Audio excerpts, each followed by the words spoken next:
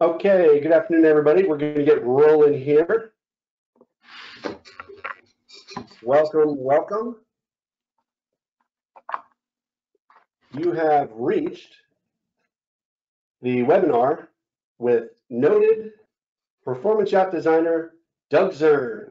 This is sponsored by MJM Yachts today. We'd like to welcome all of you.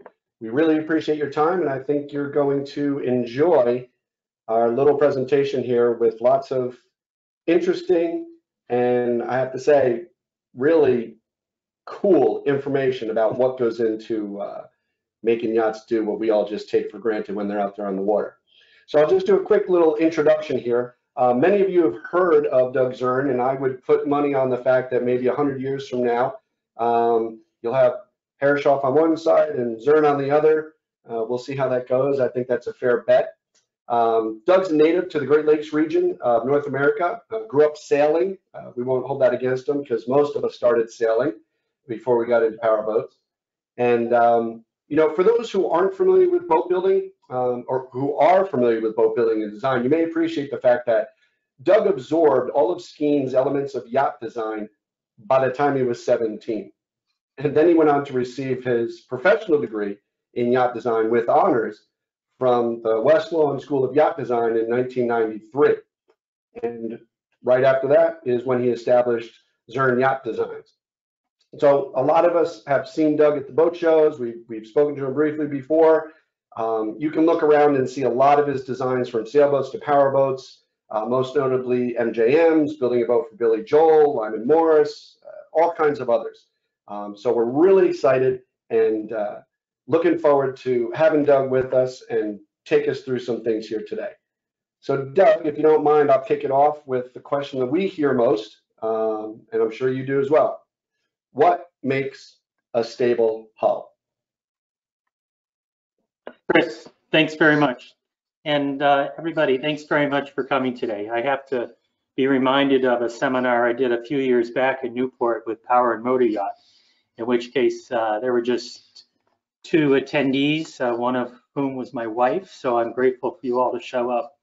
Chris is going to sort of mitigate the cursor over to my side of things. And as soon as we have that, we'll get started.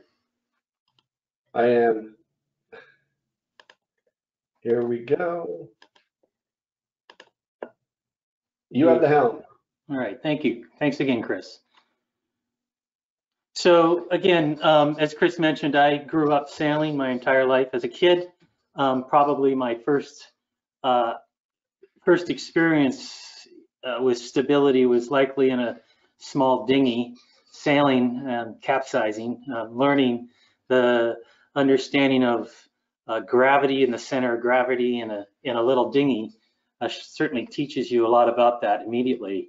And it also teaches you how critical gravity and the center of gravity is in a boat. With the higher speeds involved, powerboats stability is far more dynamic. If instability exists, it can be far more catastrophic. You all may have seen the high-speed cigarette boat in the Lake of the Ozarks in a video that was going around a few years ago where instability set in and it was catastrophic. No one got seriously hurt, but it's certainly not what we want to be doing when we're out on a pleasure boat. So in the next few minutes, I'm going to try my best to explain to you what makes a hull stable. For me, this is very intuitive. So if in the end I haven't made it clear, please feel free to ask a question or send an email at a later date, or even better, give me a call, and I'm happy to talk to you about it. Before I talk about stability, I wanted to talk a little bit about the 6 degrees of motion that are involved. And they are surge, heave, roll, pitch, yaw, and sway. Roll is probably the one we're most familiar with. It's what we encounter when we're sitting on a boat in displacement mode, that is at rest or at idle. Heave and surge are also components that we feel as we're running through waves, and these two combination probably most influence how we feel on a boat when we're running, and I'll talk a little bit more about that later. Pitch, of course, is the up and down motion of the bow. Sway is side to side, and yaw is the boat twisting in this sort of direction, which could be a result of wave conditions and sea state. And it's easy to experience all 6 of these at once, given the sea state. Depending on the design, they can certainly attribute to fatigue and sickness. So when we design a boat and when we talk about stability, we need to take all of these 6 motions into consideration, not just what I may have learned about stability growing up on a little dinghy. So probably, again, as I mentioned, what we're most familiar with is roll. Being comfortable at rest is paramount to being comfortable on a boat while cruising. Pictured here are 2 MJMs in the Abacos. Definitely a place I'd like to be quarantined right now. But at rest, roll is probably the most noticeable of the 6 degrees of motion, and form stability plays a critical role in preventing that. So form stability is the result of a number of design factors which influence high-speed, hard-chined powerboats' transverse stability, side to side that is. And waterline beam is probably the most influential factor. The term roll period I'll refer to defines the time in seconds it takes for a boat to be in equilibrium, heel to port, heel to starboard, and heel back to centerline again. And it's a way of us determining the comfort level and of a boat. So a narrow waterline beam will result in a fairly low initial transverse form stability and a long roll period, so back and forth. Increasing waterline beam will increase initial stability and will shorten that roll period. And one thing we want to avoid is we don't want to induce too much beam into the design of a boat, because that'll make for a very short roll period, make for a very stiff boat. You know, if any of us have been on a sailboat in a harbor without a rig on it and tried to walk around it, that's the sort of stiff motion I'm talking about that we want to avoid. So there wants to be some sort of give to it. The recent introduction of gyro stabilizers certainly have found their way into the pleasure boat market and have significantly reduced the roll period by as much as 95%, which is increases our comfort level on boats. They're a nice feature. For a given displacement, dead rise also plays a role in a key part in form stability. Deep V boats draw more water, draw more draft rather, and so for a given displacement, if you've got a 26-degree dead rise boat versus an 18.5-degree dead rise boat, that 26-degree dead rise boat is going to need a narrower waterline beam, thus that boat will have a longer roll period and wouldn't be as stable. Initial form stability defines where a hull's center of gravity is, center of rotation. Let me go to the next slide here. That's called the metacenter, and this is the point around which a boat would rotate. The centroid has to be above the center of gravity in order for a boat to float upright. The higher the metacenter, the higher the hull's initial stability. Its relationship to the vertical center of gravity is another factor in a boat's stability. The further away the VCG is from this metacenter, the stiffer the boat. So naturally, a lower center of gravity will increase stiffness in a boat. And it's a balancing act between these two. Again, we don't want it too stiff and we don't want it too rolly. So let's look at dynamic stability. So this is form stability, this is at rest. Dynamic stability is in motion.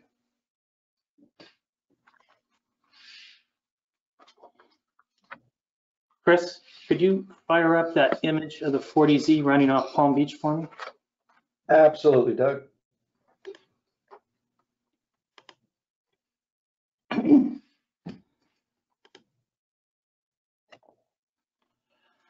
So I know many of you have probably, these are pretty rough conditions here. Many of you have probably seen these videos of the 40Z running off the coast of Florida and Palm Beach. These are pretty rough conditions to be running at any speeds, but you can see the motion is gentle and not that snappy. It's a little difficult because the video isn't running straight on full. But in this case, form stability has given way to dynamic stability. Dynamic stability for high-speed, hard chine powerboats can be defined by the characteristics that allow a boat to perform in a stable and predictable manner while on plane. A stable and predictable manner while on plane. So in order to understand this, we have to understand the important effect of the dynamic forces generated by increased speed, known as lift. As a hull approaches planing speeds, lift is generated in the forward sections of the hull bottom, causing the bow to rise. In this instance, the center of lift is occurring forward. As the boat builds speed, that center of lift moves aft until the forces of the lift overcomes the weight of the boat or the displacement of the boat, and the hull lifts entirely out of the water onto a plane.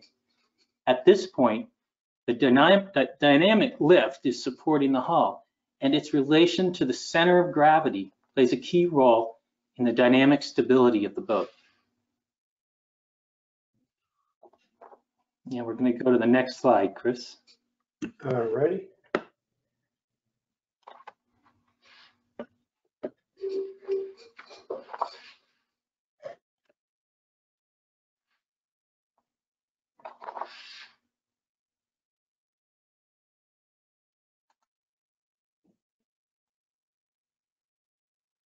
Okay. So we talked previously about the vertical center of gravity. Now we're going to talk about longitudinal center of gravity. Where is the center of the weight of the boat fore and aft?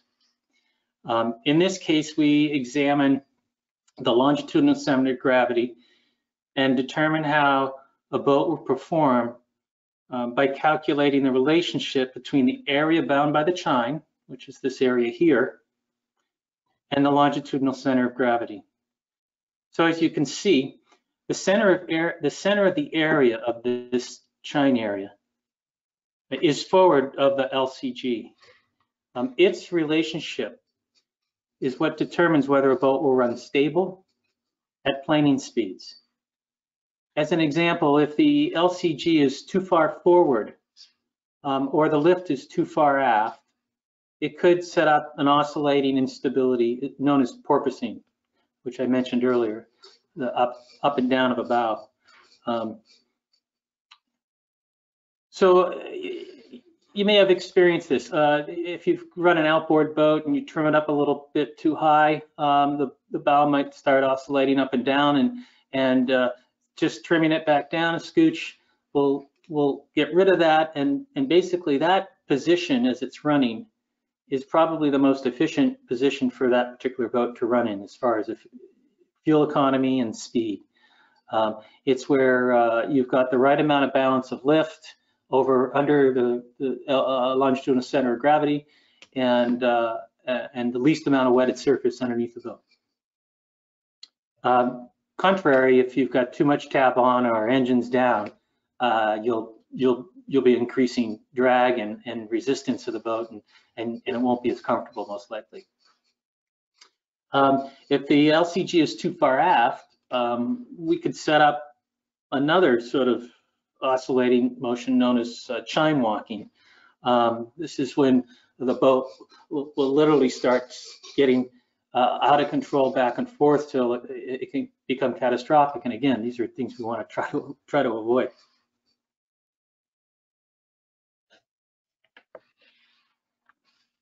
So we're going to talk a little bit about bottom loading here. On high-speed planing hulls, the two motions that affect passengers the most I mentioned earlier were, and really are indicative of good and bad design, are heave and surge. And excessive acceleration and deacceleration in these two directions contribute most to human fatigue and really make for an uncomfortable ride. Hull designs that minimize this obviously are what we are after. Narrow chine beams relative to length and fine entries are two design characteristics that help reduce these motions. Combine this with distribution of the weight of the vessel over the area of the planing surface of the hull in a manner that produces favorable bottom loading characteristics will generate a ride that maximizes comfort in most sea states.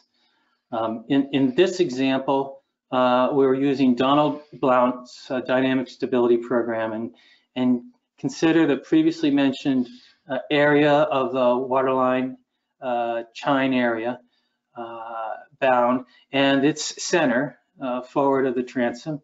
And we factor in the chine beam here, so the beam of the boat at the chine, and then we include the various load values and load conditions that the boat might be running in light ship, performance, and full load. And in this way, we take a look at this and we're able to optimize the hull design for stability. And in this case here, you can see we have our three various load conditions here, all of which are in the minimum integrated resistance area. So this is where this particular boat will perform its best. If we were to go through this exercise and find these data points up in this high section here, it would indicate to us that the boat bottom is heavily loaded, and this would likely be a slow boat, a wet boat. If contrary to that, if we were down in this area here, the bottom would be lightly loaded and would probably slam, and the motion would be very jerky up and down. Also, we're able to look at our longitudinal center of gravity locations here and see that where we are here at 14 feet forward of the transom, again, drops us into this green minimum integrated resistance zone here. If that center of gravity on the hull came out further forward than it is 2 feet forward, we get into this area here where this becomes a very dangerous situation where I mentioned earlier, the boat could trip over its bow and broach. Again, dynamic instability would set in, and it's something we want to avoid.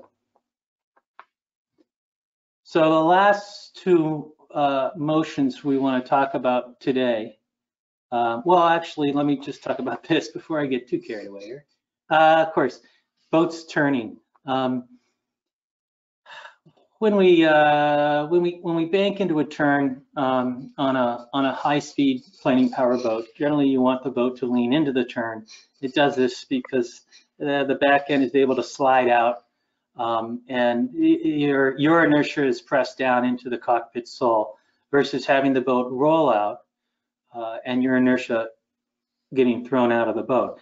This is typical of a low-speed boat that may have had too much power put in it. Boats with keels generally aren't good for high speed. The boats tend to trip over themselves over the keels. The keels offer too much directional stability and don't let the boat slide out from underneath in a turn and bank properly into a turn. So hence we don't have keels on our high speed power boats. So again, the last two are yaw and sway I want to talk about. On high-speed hulls, it's important to incorporate a moderate degree of dead rise into the bottom surface, and moderate dead rise helps maintain directional stability. It's the ability of the vessel to maintain a straight course. without compromising its ability to roll into a turn, as I just talked about. And we consider dead rise is, of course, this angle back here. We consider moderate dead rise to be between 13 and 23 degrees. And most of our boats that we've designed, high-speed power boats, are in that range. On semi-displacement and displacement vessels, dead rise angles are typically less, and a small to large keel is usually incorporated into the design to offer directional stability at low speeds. Finding the proper balance between speed, directional stability, and low speed maneuverability are key. In all cases, care must be taken to not have too much bow, too deep a forefoot at the forward end of the boat, especially on high-speed planing boats. All of our hulls actually have a little bit of rocker up forward. We start about back here, and we start bringing the profile of the boat up here a little. And what this does is it frees the bow up a little bit in following seas when you're running down waves. You can trim the bow up a little bit, or even if you don't, it doesn't dig in as much as a deep four-footed bow would on a slower boat, and you know, make your ride uncomfortable. And again, set up a potential for a broach. So that's pretty critical there. And then in following seas, and that helps prevent, I mean, that's the yaw motion. I mean, that helps keep the boat going in a straight track and comfortable. Chris, could you start that 36C video for me? Absolutely, Doug. Thanks.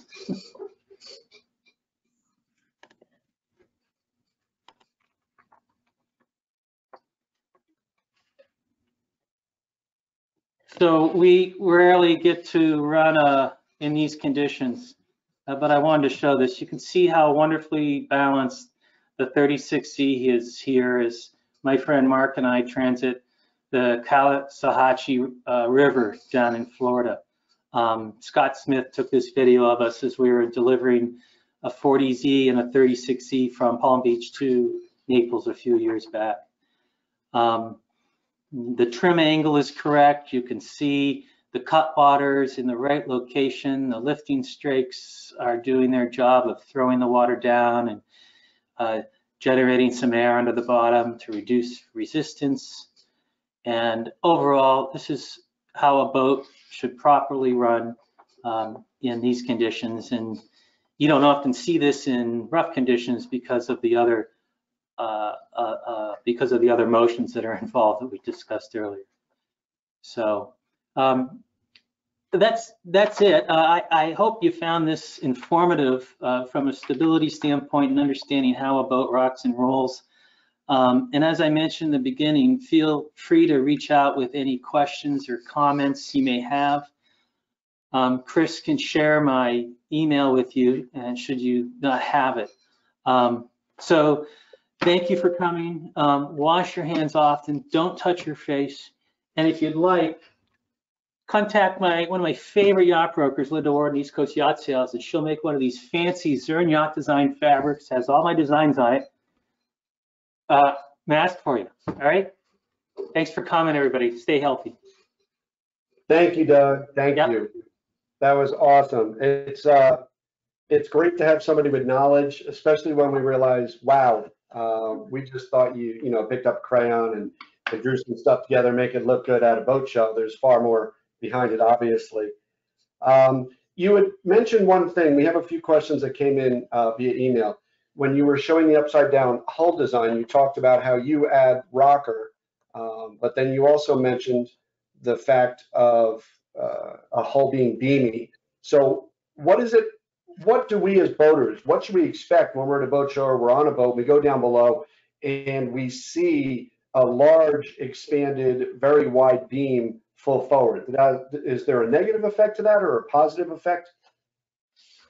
Well, I mean, that's actually, it's probably indicative of a boat that's not going to run particularly well. mean, it's easy to walk around a boat show and just look at the the water line at the bow and just take a look at the angle of the entry there. If you go into the forward cabin of a boat and it's got this huge king size bed up forward and a lot of room up there, obviously it's probably not going to be a great running boat. It might be a very comfortable boat to sleep on, but it may not be a boat you want to take out in conditions that aren't so great, or get caught out in conditions that aren't so great. Okay. Good, helpful info. Here's another question then. This is from Jeremy, and forgive me for looking down and reading it. With the continuing development, performance, and popularity of outboard engines applied to traditional hull designs, is there a risk of outrunning the natural sweet spot for the 40Z, the 50Z, or other hull designs?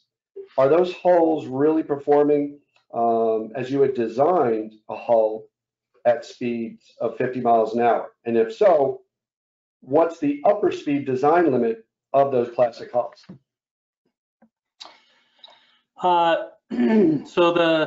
Since the inception of MJM, we've designed the boats to be 50 mile an hour boats plus. The 34Z, hull number 1, we designed it for twin engines, and founder Bob Johnson decided he just wanted one engine, and then we learned that, hey, this boat runs great with one engine. It's really efficient, and but they've always been designed as, to the potential of going 50 knots. And when we look at ISO Category A ratings, we are designing the hull laminates and structure for that speed. I would say that if our boats are going to be generally traveling above 50 knots all of the time, you could probably do some things that might be a little different. But I'm really the idea and philosophy that design a boat for how it's used 90% of the time, and 90% of the time we're running at speeds of less than that. I think a good stable foundation on which to enjoy that time on the water is more important than maybe a little bit more efficiency you might get out of a stepped hull or something like that, which might be better at 60 or 70 miles an hour, but I just don't see the MJM clientele going there. Okay, and we have another question from, looks like Stefan. How come your hulls, whether it be MJM, Vanquish, or other brands, are so efficient when compared to other boats of similar size and weight? I think it has to do with what I was talking about earlier, and that's the waterline beam and dead rise angles, and it's a balancing of that. It's materials, using the right materials in the right places,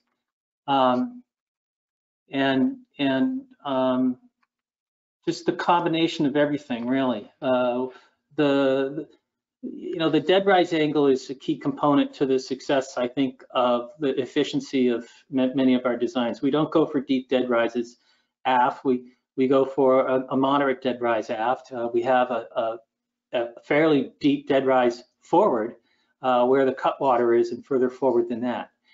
We also, I think, if you look, our hull's weight is distributed further along lengthwise, the length of the boat compared to other boats that may have stems that are much steeper. So their forward end of their boat, their waterline may start here and go to here. So they're actually trying to get the same amount of displacement in this shorter of a waterline length, where we have a longer waterline length. So I think our 40-footers waterline length is considerably longer than on the extreme other end of things, Reggie Fountain or a cigarette waterline length. Okay, cool. Here's another question from Dave. His is about the 50 to the 53. So what were the challenges and how did you overcome them going from the 50Z to the 53Z? Honestly, the biggest challenge was just satisfying U.S. Coast Guard gas regulations. Weight-wise, moving 12,000 pounds of engines from here to 6,000 pounds of engines back here didn't change the LCG of the boat, and that's it's all about foot pounds. So this is a moment. This is a moment here. It's a 32,000 pound foot pound moment. With these lighter engines back here, it's also a 32,000 pound foot pound moment. So those two traded off. We generally like to design our boats so that our fuel tanks are centered around the LCG or the LCB, which usually, hopefully, are right over each other. So that way, as fuel is consumed, the boat will just raise out of the water. It won't trim down or trim up. So those two things, the boats were already sort of designed that way. And it was when we first converted the 40 to a 43, I was very happy to call Bob and Peter and say, guys, this is very doable. So it worked out very well. Okay, another question. This one's a throwback here. How do the new MJM designs compare with the original 34Z with the prop pocket?